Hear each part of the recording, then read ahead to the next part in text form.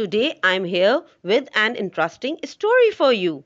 Our story name is Captain Charlie Sparkling Sea Adventure. Once upon a sunny day by the shimmering sea, there was a kind fisherman named Captain Charlie. He wore a hat that danced in the ocean breeze and had a fishing rod that twinkled like a rainbow.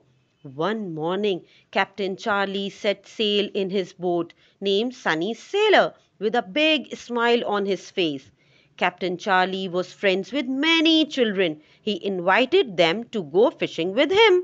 They all sat in the boat with excitement. The sea was as blue as the sky, and the seagulls sang cheerful songs. Captain Charlie had a special friend, a playful dolphin named Dolly, who loved to swim alongside his boat. As Captain Charlie sailed, he cast his fishing line into the sparkling water. Suddenly, there was a little tug on the line. The children gasped with excitement as Captain Charlie exclaimed, "Oh my! We have got a fishy friend on the line!"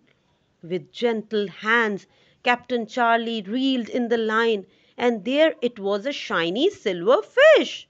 The children clapped and cheered, feeling the thrill of the adventure.